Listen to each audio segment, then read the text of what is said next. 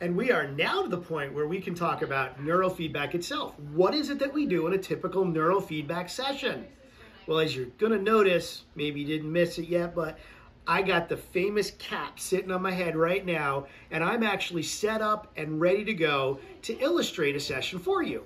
So you can see our little cap. I got a little bit of gel that's already in there for training, couple of ear leads, and that's really all it is. When we first have you come in, put that cap on and get you set up and ready to go.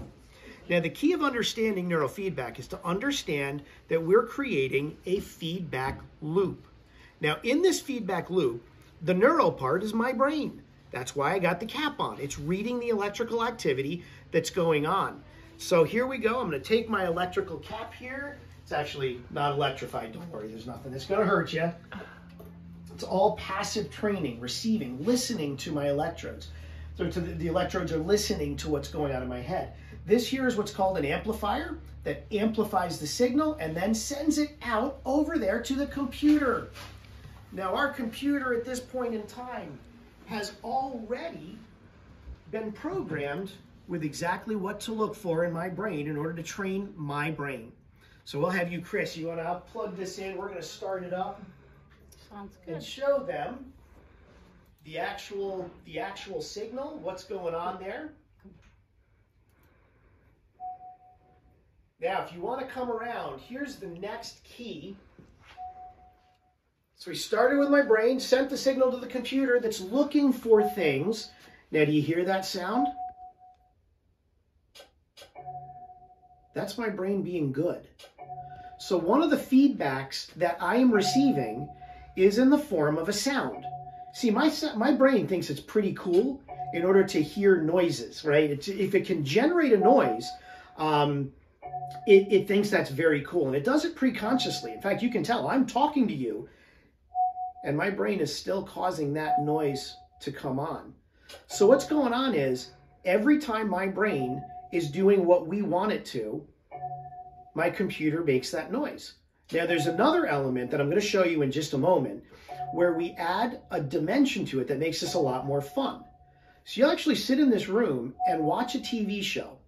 And while you're watching that show, we have this thing called a dimmer screen that dims and brightens the screen.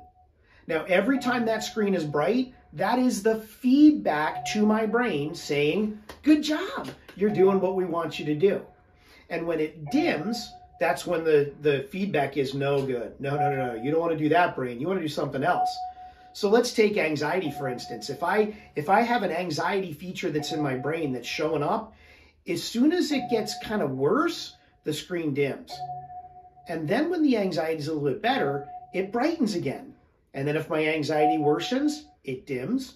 And then when it gets better, it brightens. And that's all you get over and over is a bright, dim screen.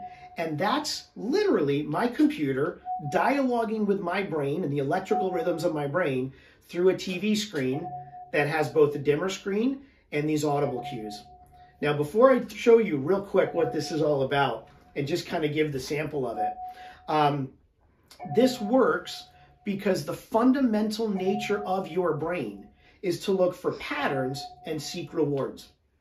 Some people would call it behavioral conditioning. I kind of disagree with that a little bit. I think that behavioral conditioning is rooted in this reality of how our brains function, right? Our brains are going to figure out that there's a reward. In other words, the screen comes on or the sound goes off when it changes the electrical rhythm that's associated with anxiety. My brain wants to watch TV more than it wants to be anxious. So it will replicate a non-anxious baseline over and over and over again in order to keep the TV screen on. And the beauty of it is you don't even have to think about it. Your brain's going to do it automatically. So the only thing you have to do is sit back. Woo! I'm going to pull my own head off and relax. So I'm going to start on this one in just a minute. Here we go, watching a little bit of Infinity Wars.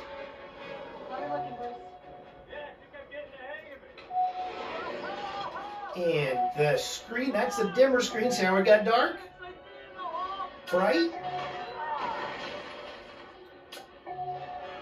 There you go, darkening and brightening. It's very gentle, and it's not that difficult to see. It's not that difficult to do. Now, when you do neurofeedback training, this is what you do. You literally sit here and you watch TV for about a half an hour. Appointments are about 45 minutes long. And that's it. Watching TV while we retrain your brain. Doesn't get much better than that.